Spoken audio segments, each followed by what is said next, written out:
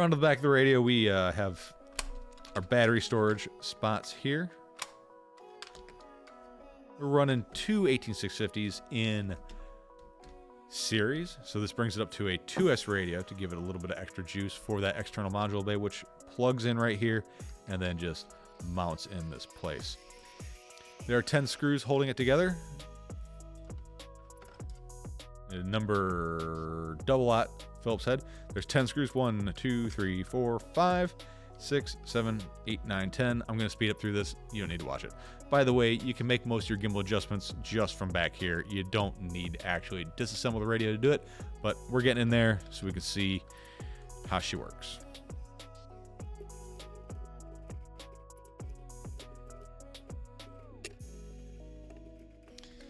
All right, there she is. She's opened up. We can go ahead and disconnect the two sliders. Just pull on these cables, pop them off of there, and then we can disconnect these two cables here. Just get in there with your fingernails and give them a little pop. There we go. And here's our antenna cable for our Express LRS module. We can pull that off. Now, if you're inside of yours, you're going to see something a little bit different on mine than there is on your radio, and that is this white wire. It is going to my right hand momentary switch, and it's going to this little itty bitty pad here. This little pad right here, and what this is the fix going forward that Jumper needs to do to make this radio so you have a secondary way to flash the internal module. What this wire is it is activating this boot button right here. This puts the Express LRS module into boot mode so you can flash firmware to it. Now that it's tied to your momentary switch, instead of tearing the radio apart, to push this button, all you have to do, hold down that switch and start the process. So that is the fix. Let's go ahead and get this guy off of here. Having that wire there does make disassembly just a little bit more difficult. And that's your external power board. That's for your external module right there. Put that aside. We don't need anything else in there. Here's our Express LRS module. Now, remember, this is 1 watt. Most Express LRS transmitters that are 500 watts plus, that are 500 milliwatts plus, have a fan on them. This has no fan. It just has a heat sink. It's a fairly good size heat sink. It's nice there's a little pin out here. If you do need to flash your internal module and you're left with only using an FTDI, using some DuPont connectors, it is pretty easy to do. I'll put a link to the video where I show you how to update the internal module when the Wi-Fi flashing fails. You can find that card up in the corner here or down in the video description. Go ahead and pull more wires off of here. And we see we're left with our gimbals under here. Now, I'm not a gimbal snob, but I do know when some gimbals are better than others. And these ones, the throttle at least has like almost like a clunk to it, like right about there. It gets stiff. Something I've done in the past to kind of clean that up is to just put a little bit of this Niagel 767A on the contact points, and this makes a huge difference. I'll put a link to this stuff in the video description if you want to pick yourself up a lifetime supply of Niagel. It's also the stuff that people were slathering all over their frames at one point. Let's keep digging. Let's keep digging. Let's keep digging. So here we have our menu, page, and return buttons. They're all soldered to one daughter board, which this will be pretty nice. If the buttons do fail, you're just going to end up probably buying a new board. This can't possibly be much. And it is nice they're putting a nice elastic on there to try to keep the stresses down on these wires while they're wiggling around in there so they don't break. So good attention to detail there. And here come the buttons. Unlike a lot of the FR Sky radios where they have molded in pegs and they're basically melted in place, these are removable, so you don't have to, it's not a one-time destruction to get them out.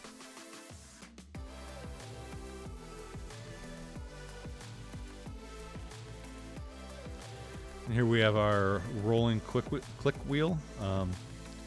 Nothing too fancy, nothing to write home about, but again, you see this elastic on there. decent design. And here's our right side momentary button and our 3-position switch. These aren't bad. I don't know how long they're gonna last. They're pretty small, but it's a cheap radio. So if this dies, you'd probably just replace this or just replace the whole radio.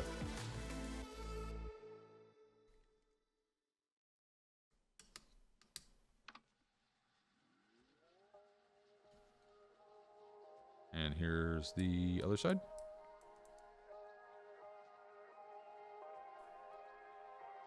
Nothing crazy. Let's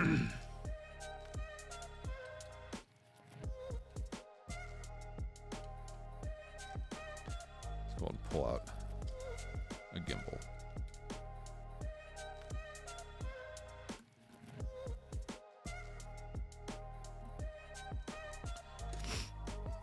So here is one of the nothing fancy to write home about. You can see from the manufacturing process there is, these are all magnets in here, and the pickup here measures the line of flux coming off of the magnets. You can see there's some debris, some metal shavings attached to them.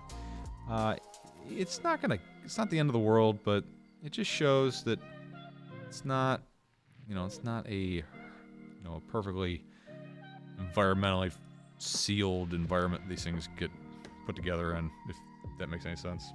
They are quad ball bearing. There's 4 ball bearings, just 2 on each axis. And, it doesn't feel terrible. It's definitely plastic. So what we're going to do, I'm going to take a little bit of this here now gel. And we're just going to get a tiny little bit of it. It's way more than I need.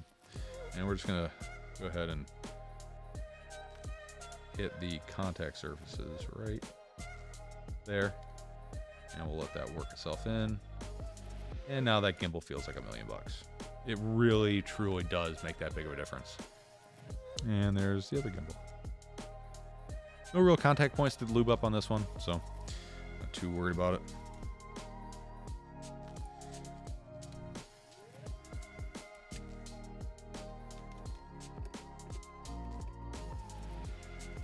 And here's your main board with the display.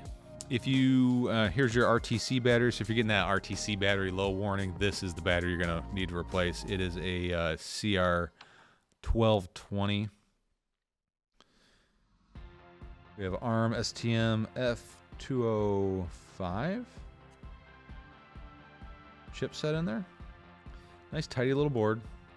This radio does come with an SD card. That's very nice of them. Your display is part of this board. I doubt that they would sell just the display. Here's all your buttons for that 6-button row at the top of the radio, and your trim switches, which are surface mount soldered to the board. So again, if you damage one of these, you're probably not going to get a replacement. Yeah, and I'm prying up on the stick and they're not coming off. I'm not going to pry too hard, but there is your main board with display.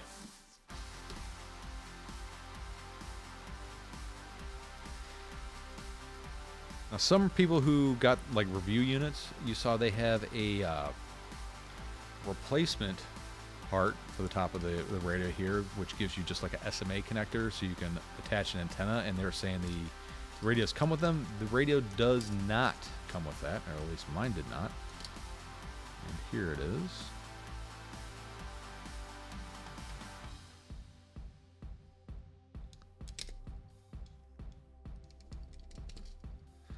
And there's our antenna.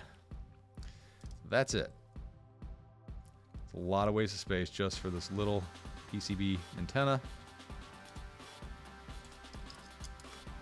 which is just held in with some double-sided tape. Yeah.